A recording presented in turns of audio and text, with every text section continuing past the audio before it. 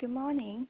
U.S. Treasury yield and U.S. dollar index both fell on Tuesday, which were favorable to emerging stock market, including Hong Kong. Besides, China tech stock also rose in the U.S. ADR market last night. Hong Kong stock market is expected to open higher on Wednesday.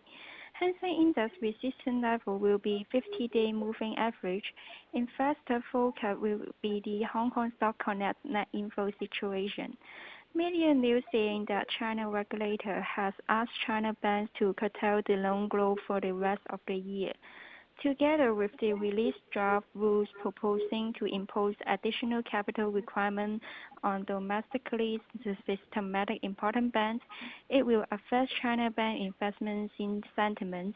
Besides, China major renewable companies launching invest in hydrogen energy business. Related concept stock rose sharply in the Asia market on Tuesday. Investors could eye on related concept stocks such as CIMC and REG 3899 in the near term.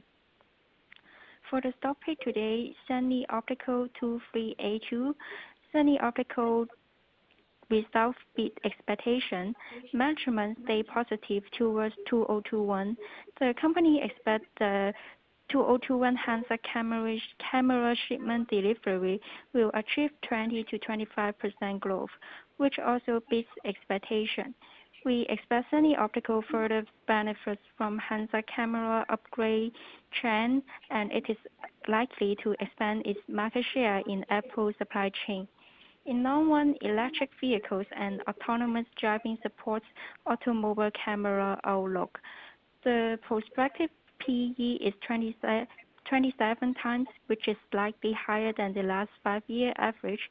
Our target price is $210. Cut loss will be 160. Thank you.